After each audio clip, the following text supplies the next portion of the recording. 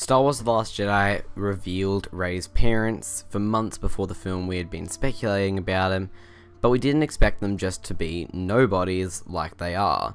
So the question I have to answer in this video is, where does her power come from if it's not from her lineage? The whole reason there was so much speculation around who her parents would be is because in The Force Awakens she was immensely powerful, being able to use a lightsaber and do a Jedi mind trick without even knowing what those things are. And in The Last Jedi, she really didn't understand the Force until Luke kind of told her to reach out and feel it. So where exactly does she know how to do all this stuff if it's not from her lineage? I think it's because The Last Jedi has now introduced a new way that the Force works, or at least brought back the mysticism of the Force. So you now no longer need to be someone who's got lineage of powerful people to be powerful yourself. But what is the canon reason why? Basically, in canon before this, it's all been about how many midichlorians you have in your bloodstream. But I think there's a new reason now as to why Rey is so powerful, and it has nothing to do with midichlorians. If you listen to some of Snoke's lines, he says, for example, "Darkness rises and light to meet it."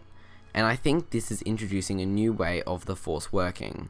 I think the Force itself, in order to try and keep itself in balance, has let a light side Force user rise. I think the best way to put it is that she is the chosen one, just like Anakin, except she wasn't born just to be the chosen one, and she wasn't a virgin birth. She was a completely normal person, but the Force chose her to be the one to bring balance to the Force. I think this is what the awakening was in The Force Awakens. We know that the Force awoke in Rey, so maybe that was literally the moment when she became so powerful. It was the Force imbuing her with the power, and now she has it.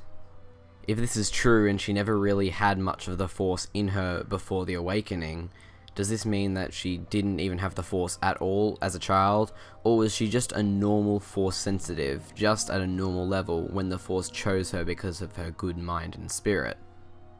This is the exact type of question I've been wanting to answer.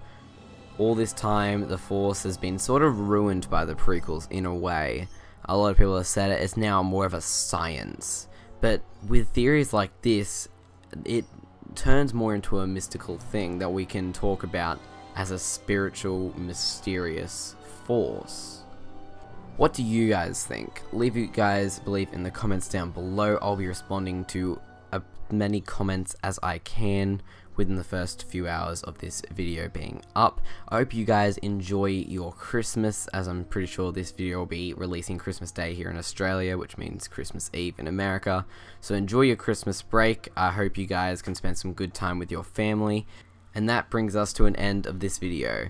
Thank you guys so much for watching today's video. If you enjoyed it, hit that subscribe button to see more Star Wars content as much as I can make it.